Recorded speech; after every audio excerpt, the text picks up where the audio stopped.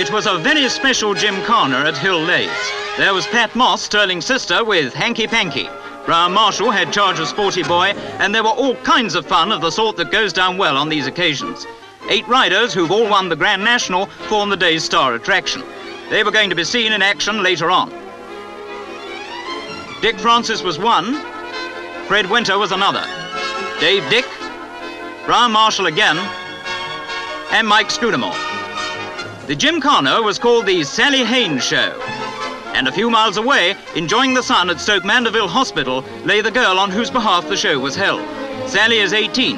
Last May, she had a bad accident at a point-to-point, so friends hit on the idea of the gymkhana to raise money for her. Back to Leys, Pat Moss in good form on Hanky Panky. Now for the top spot of the programme, the unique jumping competition for Grand National winners only.